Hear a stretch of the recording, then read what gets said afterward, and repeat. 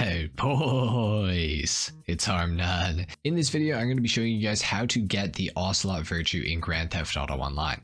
It's very simple. You're first going to have to head over to just outside of the Freak Shop from the first part of the Los Santos Drug Wars DLC, or the First Dose part.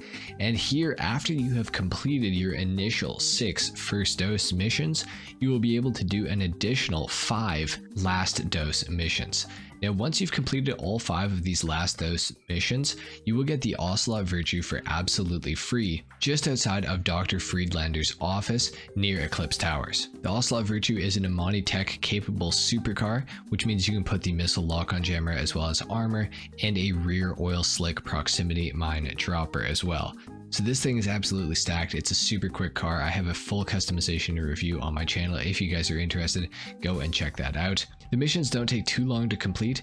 They're relatively easy. The enemies, there are a lot of them, but I think you guys should be able to bang this out pretty quickly, as long as you've already done some of your First Dose missions. Hopefully you got all of your First Dose missions actually completed.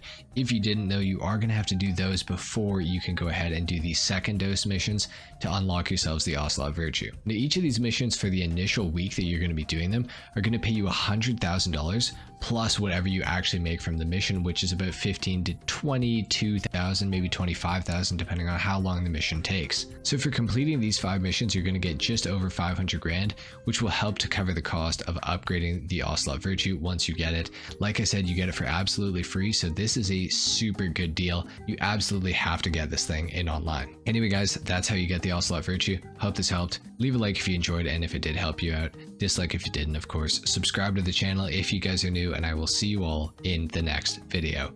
Until then, take care. Peace.